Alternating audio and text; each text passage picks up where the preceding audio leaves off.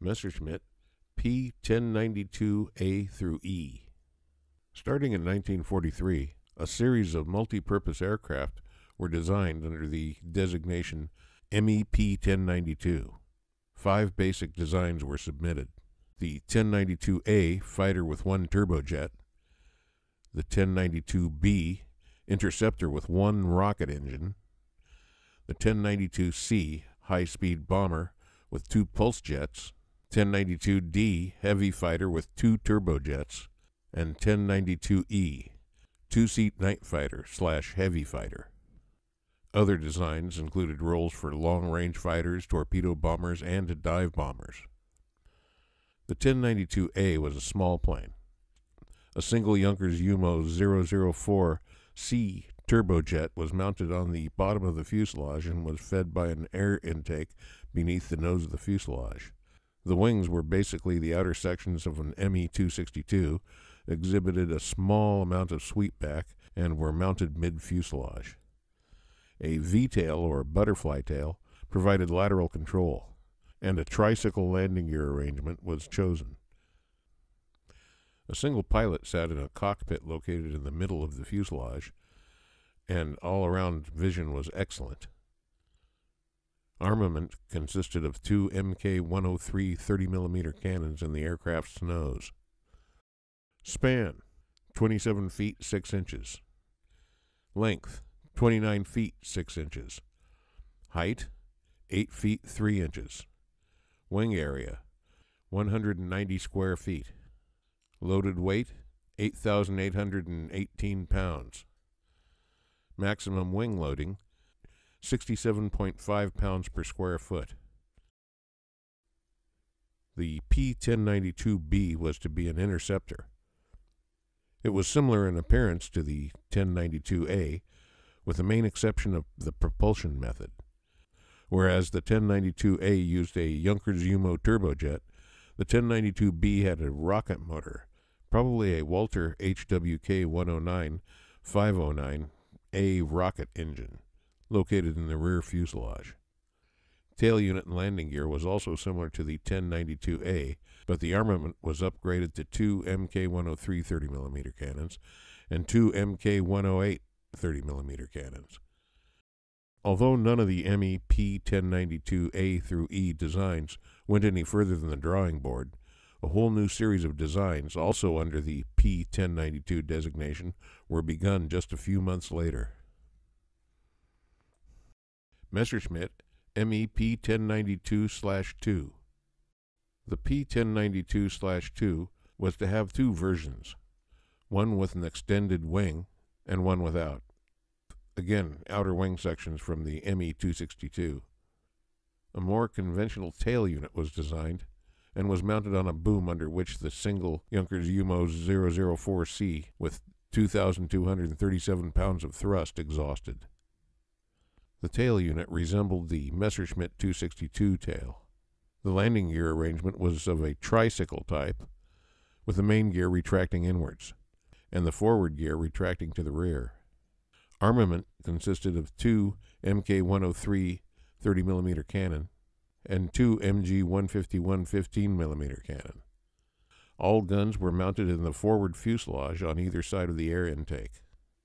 Span, 25 feet 5 inches, with extended wing, 32 feet 9 inches. Length, 26 feet 6 inches. Height, 11 feet 10 inches. Wing area, 136 square feet for the normal wing, 155 square feet for the extended wing.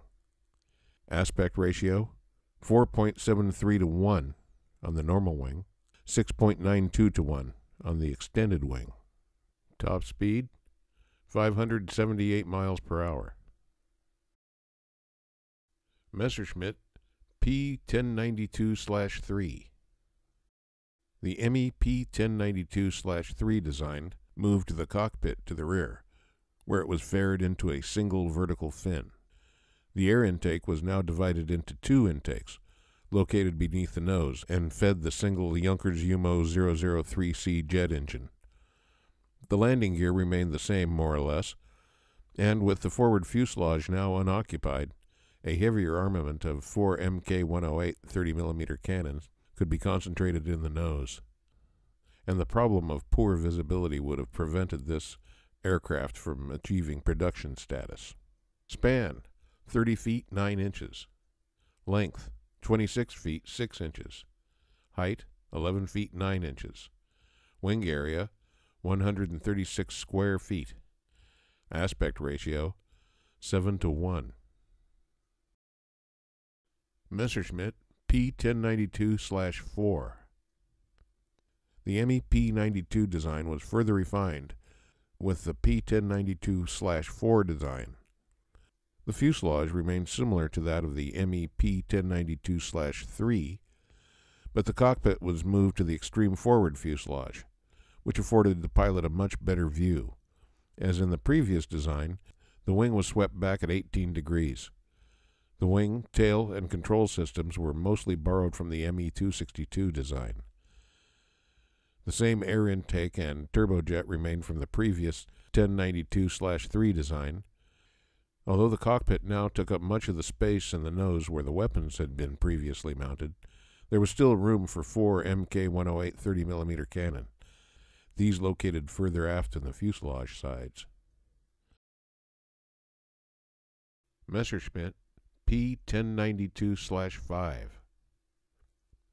This final design of the MEP-1092 series was another refinement of the previous P1092-4 design.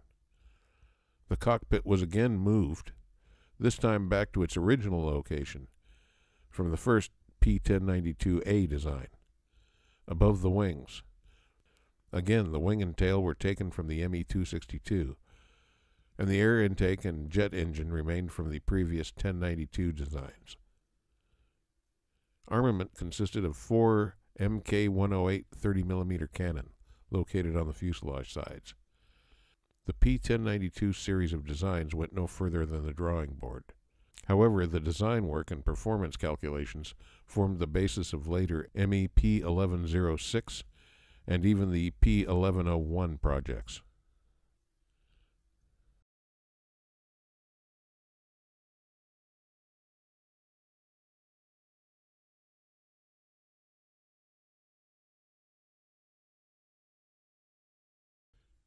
Messerschmitt P-1101/28.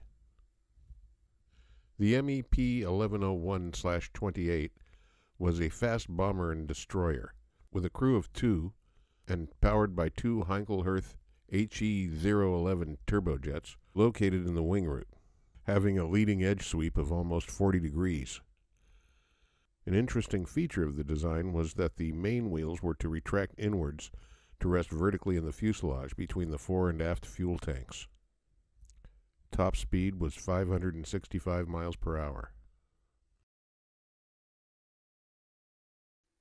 Messerschmitt P-1101/99.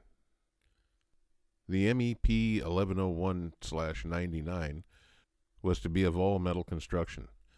The fuselage contained the fuel tanks and most of the armament. 2,021 gallons of fuel could be carried in the fuselage tanks. The wings were swept back at 45 degrees, with 4 Heinkelhirth HE-011 turbojets, each developing 2,860 pounds of thrust, buried in the thickened wing roots. Each pair of turbojets were fed by an air intake in the leading edge of the wing. The main landing gear retracted inwards into the fuselage, and the front gear retracted backwards beneath the cockpit. A 2-man crew sat staggered side by side in the cockpit, which was located in the extreme nose of the aircraft. Armament consisted of 1 75mm cannon in the nose and 5 Mk-112 55mm machine cannon. Span, 50 feet 6 inches. Length, 49 feet 10 inches. Height, 16 feet 1 inch.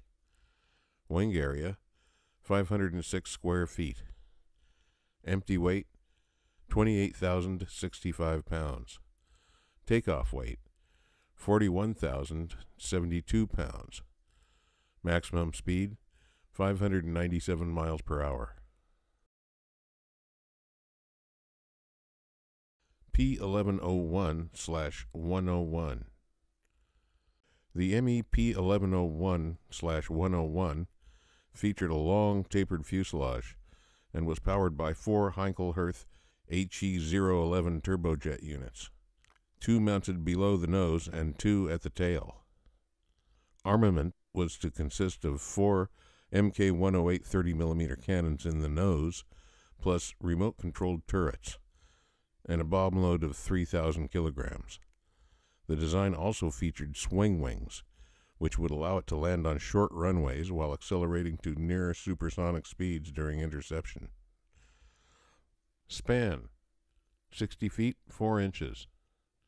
Length, 56 feet, 1 inch. Top speed, 683 miles per hour.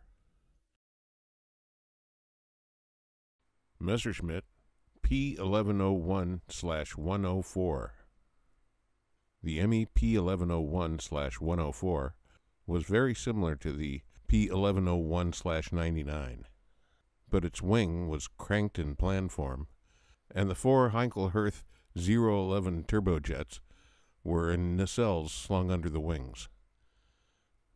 Span, 56 feet, 11 inches. Length, 59 feet, 4.5 inches.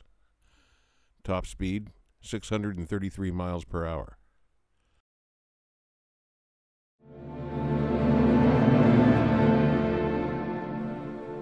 Yes, and of course, all of the Messerschmitt ME P1101 bomber designs were abandoned.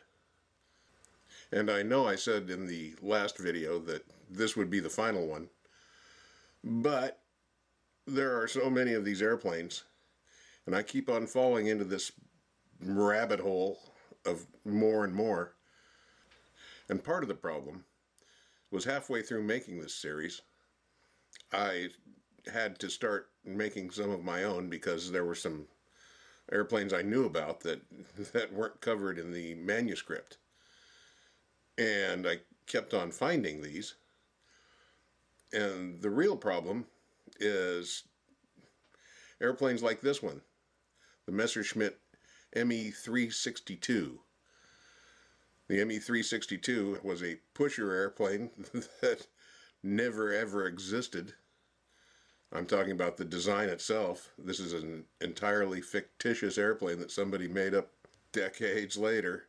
It also came with a completely fabricated story about the Third Reich that if I wasn't such a World War II nut, I would think this story was completely legitimate. But this design never ever existed.